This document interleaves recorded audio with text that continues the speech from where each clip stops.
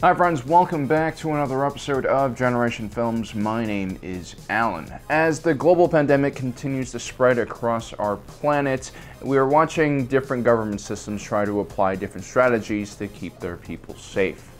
On one extreme, we have China. After the Communist Party in Wuhan failed to cover up and contain the disease, the entire country was essentially shut down and martial law was enacted in the epicenter.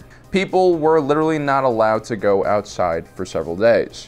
Then we have South Korea's more high-tech approach, which included aggressively increasing their testing capabilities and using people's cell phones to track those who had become infected. Here in the United States, many of us are already seeing the symptoms of this growing storm as everything around us begins to shut down. I basically haven't been to our office in New York City for at least 3 weeks now. We have a pretty interesting system here which equally divides responsibility to different tiers of government, which means we're seeing a lot of miscommunication at the city, state, and federal level. Although our government's response has been a bit relaxed and delayed, I think in the next few weeks as the crisis reaches its peak, we as American citizens might even be asked to make certain sacrifices. In human history, individuals have taken advantage of crisis in order to seize control, whether it was Hitler's rise in Germany when the Versailles Treaty bankrupted the Reich after World War I, or even George W. Bush's invasion of Iraq post 9/11. Now, I'm not comparing Bush to Hitler or both of those guys to our current administration. Each situation is unique in its own way. And if we look at our current situation right now, Trump seems to be giving the local state governments a lot of leeway on how they want to handle the crisis in their own borders. But as things do reach their peak, there is the potential that certain extreme measures will be taken. And this applies not to just Americans, but to every citizen of every country in the world. Whatever sacrifices we are going to be asked to make in order to stop this pandemic should be considered very rationally and without fear and emotion, which can be hard to do, which is why today we're going to be taking a look at 3 leaders who took power during a very big crisis and basically exploited people's fear for their own gain. So this is how liberty dies, with thunderous applause. A quote by Padme Amidala, senior senator from Naboo, after Chancellor Palpatine announces the rise of the Empire. She, Palpatine, played the long game better than anyone else in the galaxy. From a very young age, Palpatine already had personality traits that would make him a great politician. Had a therapist sat down with him during his adolescence, he probably would have diagnosed Palpatine as a sociopath. Luckily for Palpatine, a Mune businessman and Sith Lord by the name of Inigo Damas recruited him as his protege. Together they would establish Palpatine's political career using their immense funding and backroom negotiation skills. Palpatine quickly rose from the Senate to the Supreme Chancellor position. The Republic at the time was at the tail end of a millennia of peace, which meant that they had no standing army.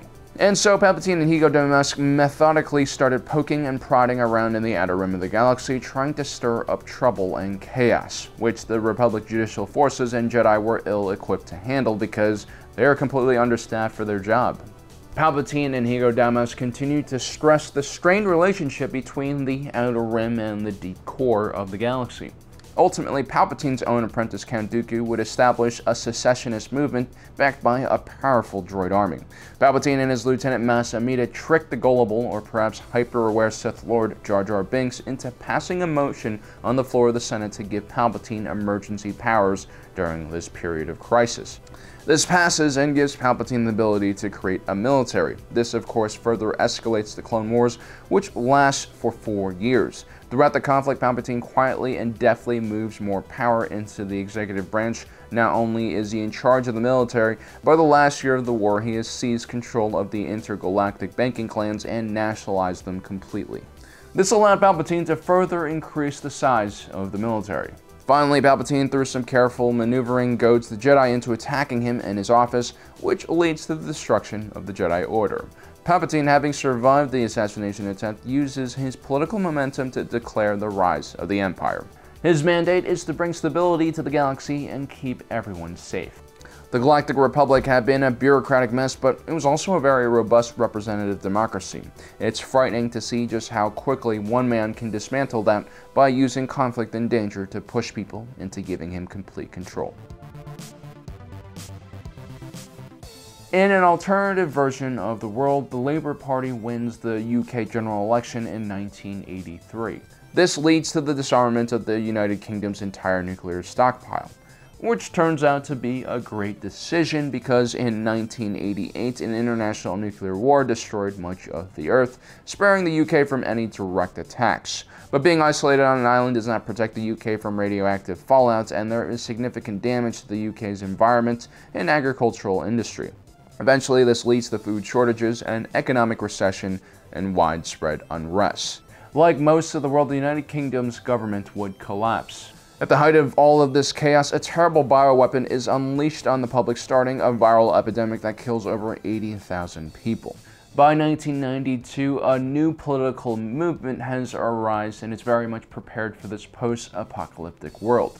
They called themselves Northfire, and using all of the chaos and terror attacks to instill fear into the populace, began to spread their fascist message, which quickly grew in popularity. After all, they were the only ones that seemed like they had a solution to this big problem. Former MP Adam Sutler was the face of the Northfire Party. At one time in his life, he was just a young, devoutly religious, upcoming politician within the Conservative Party. Now he was vying for control of the entire United Kingdom. Northfire ends up winning a general election with 87% of the votes. The Northfire regime, partnering with surviving corporate interests, were able to quickly militarize the police and bring things back under their control. They also threw all Africans, Asians, Jews, Muslims, homosexuals, and leftists in concentration camps where they left them to die. The regime was able to quickly wipe out all of their enemies and resistance in several months. They then partnered with the Church of England and established their own massive propaganda network in order to shape the narrative amongst the public. They followed that by building a surveillance state using massive amounts of security cameras, all controlled by a scary supercomputer system named Fate. To make matters even more terrifying, it's rumored that the Northfire Party were the ones behind the massive bioweapon attack that got them into power in the first place. Andrew Ryan was born in a village near Minsk, which at the time was a part of the Russian Empire. During the Russian Revolution in 1917, the Bolsheviks came to power and destroyed Ryan's meager family business. His aunt and uncle were executed right in front of him because of their connection with his father, who was a resistance fighter. Ryan's experience in the Soviet Union shaped his personal philosophy. He believed in individualism, self-responsibility, and the free market. He saw communists and socialists as parasites. By 1919, Ryan had reached the United States and was prepared to start his own version of the American dream. Ryan was pleased to see that his intelligence and hard work would be fairly rewarded in this country. He became quite rich after striking oil on his property and carefully invested the money he gained afterwards. When the 1930s arrived along with the Great Depression, Ryan was dismayed to see Franklin Delano Roosevelt roll out his New Deal.